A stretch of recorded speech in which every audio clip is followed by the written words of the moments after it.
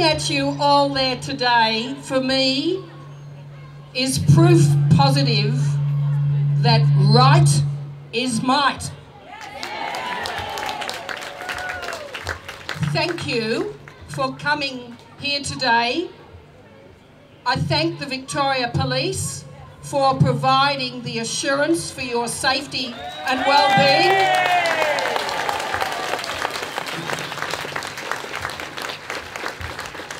This, after all, we've all fought for it and our ancestors have fought wars about it. This is the land of free speech.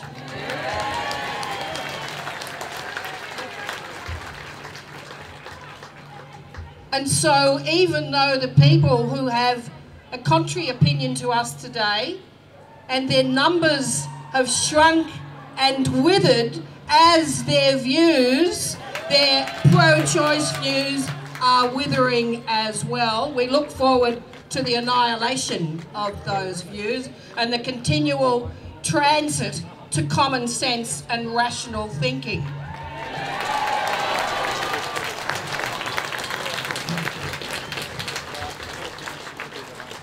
I thank my colleague Bernie Finn for his kind words of introduction.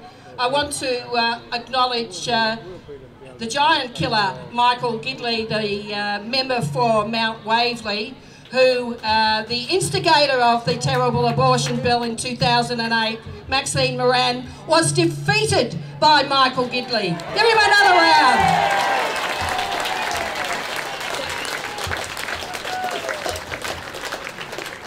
I want to echo what Michael had to say about the conversations and the approaches and the meetings we've been having during the life of this Parliament. If you see Bernie and I on television, because we sit together in the chamber, if you see us putting our heads together, you can put money on it that we're actually talking about the abortion bill.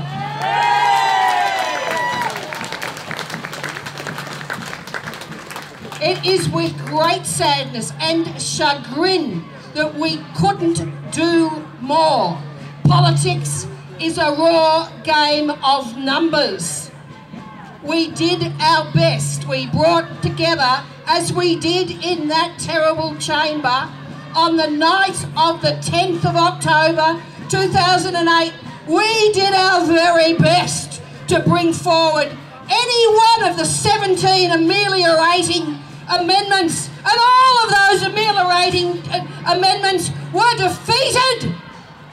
They were the ones who we need to actually chip away at this legislation. They were the ones that stopped bringing about pain relief as the baby is torn to pieces, as it is withdrawn from its mother. We did our very best on that night, ladies and gentlemen, and it has been for every year for the March of the Babies great comfort for me to see us assembled like this and standing shoulder to shoulder. The friendships I have made, I congratulate you, I applaud you, I ask you to keep up this brilliant work. There is an election on the 29th of November. The raw facts are this, that only a coalition government will do anything about this bill. A Labor government in this state will do exactly what it did. It lent on its friends in the jurisdiction of the state of Tasmania. The abortion bill in this country has become metastatic, cancerous and spreading. This is the place to draw the line in the sand. With the return of a coalition government, I have hope. I believe there'll come a time when you'll come up and you'll say, Jan, you used that word hope. I am telling you now that I have hope that there will be in time changes. Maintain the faith and the hope. We know that change is the law of nature and it will swing back in our favour.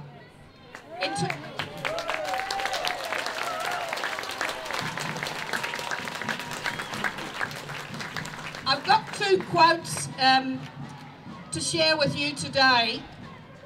The first one is written by an author and journalist in Britain. If you can remember the name of Melanie Phillips, she is a brilliant writer, and she's written a book called The World Turned Upside Down. Now, the cacophony that we hear behind us, with the people trying to drown out what you're listening to and what the speakers are trying to say, they're the people who have already fallen into the abyss, and they're the people who are adding to the challenges of the very Western civilization that we live in and the freedoms that we take for granted and enjoy. If the momentum of these sorts of people, with the voice that we hear today, the voice, satanic voices really, if we allow those voices to keep on resonating and you don't push back and you don't fight back, they will win. We are looking at a clash of civilizations here.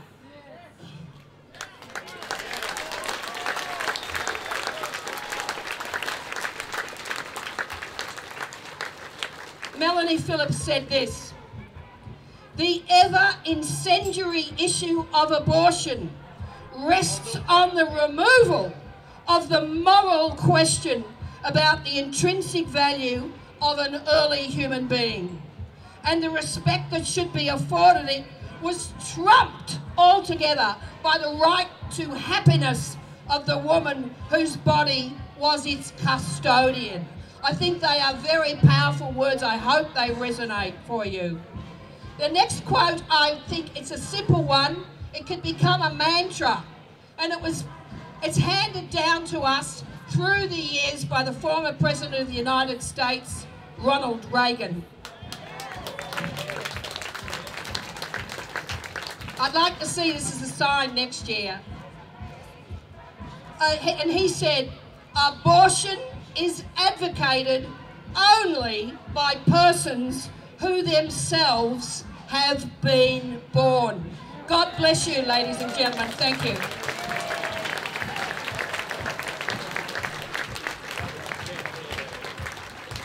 Thank you, Jan, and on behalf of everybody here and those who can't make it today, thank you for everything that you've done in the Parliament of Victoria over the last 8 years. You're a champion. Thank you.